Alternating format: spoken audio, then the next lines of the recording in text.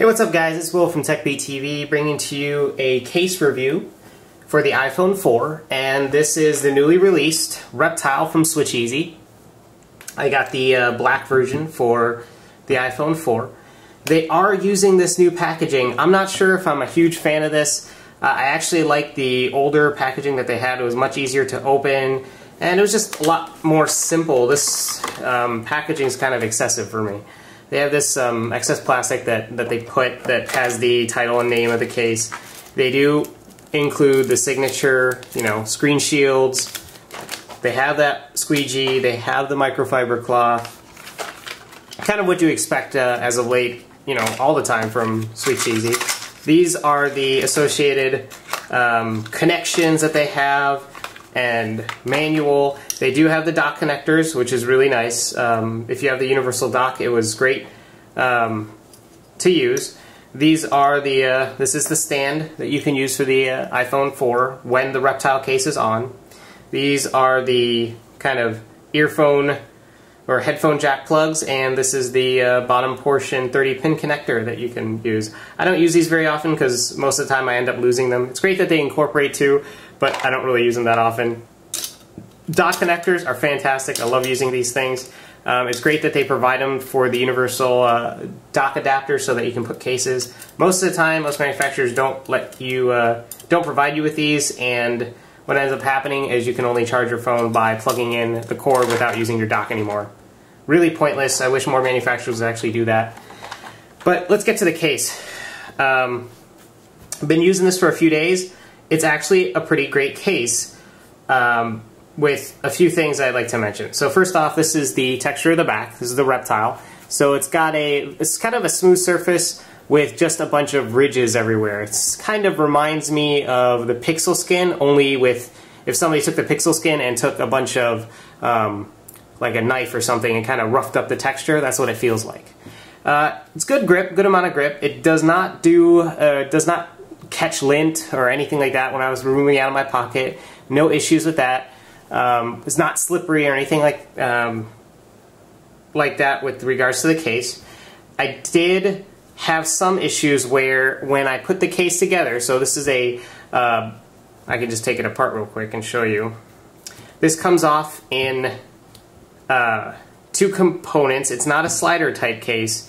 It is a case in which you put the front piece on first, and then you'd use the bottom to kind of slide it into place. So this is, you just kind of snap it off, right? So that's the front of the case. This is kind of it's plastic, not textured at all. It's not a matte finish. It's a smooth finish. Doesn't scratch really at all. So it works great there.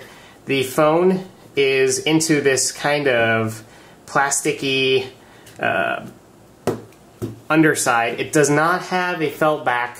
A little disappointed in that. I usually like the felt back just to prevent any time of scratches or issues with the back.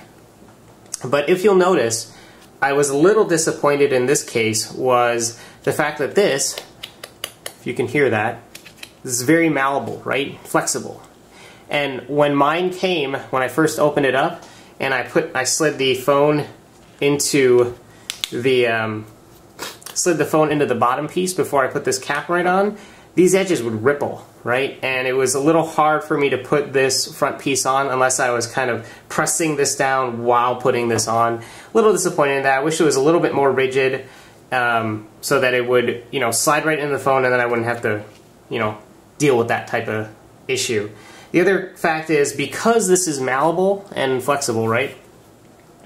And you can it kind of compresses like when you use it. When you put this front piece on, you don't get any creaking, so you do not get any creaking, but you get this, it's almost like a sticking sound where this edge is not meeting this inner sheet. So when you're holding it, sometimes it's like the sound is pretty much like a sticking feeling, right? It's not a creaking, but it makes me feel like the phone wasn't ideally made to fit properly together, which disappointed, especially in something that you paid $30 for, or approximately $30, and was expecting more, right? Was expecting a little bit more. But the cool part is when you do put the case on, it's great in the fact that, as always, when you put the case on, see, it's easy. It does fit screen shields because it's a front case that puts like two pieces like this instead of a slider type. You can align your screen shield on it, or you can put the screen shield on if it's larger than this ridge or this bevel that's around the phone, and put this on without having to kind of rub against the thing. It just goes right on top, and you should have no issues with a screen shield that's thin enough but that's a little bit too big, right? Did not have any camera flash issues. There was no manufacturing leftover plastic or flash, as some of you, the viewers out there, have tried to or have gotten confused with. There's camera flash issues and flash due to leftover plastic from the manufacturing process. This is the buttons that they have on the side. It has a nice feel to them when you depress them. This is the vibrate switch, fully accessible. Headphone jack is great. Standby key is nice. Nice resistance to it, it's fantastic, and completely open bottom 30-pin connector for all that the issues that you have with the phone with plugging it into a proprietary connection. It does have a lay on the table design. As you can see, there's a little bit of a lip, so you can lay the phone on. Pretty good job protection, I gotta say. Because of that compressed plastic that's not really that rigid, it does provide pretty good protection for the phone. So, all in all, it's a great case. It's definitely night and day when you're comparing this case with like their last manufactured product that I reviewed, which was a SwitchEasy Nude. Really disappointed in the Nude. This Reptile has definitely brought me back into SwitchEasy's favor, right? Except for those minor gripes that I have.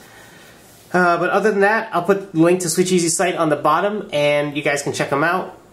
Other than that, you know, please, again, subscribe, comment, and rate thumbs up, because it really does help me out, guys. And I'll talk to you guys real soon with another product review. Peace.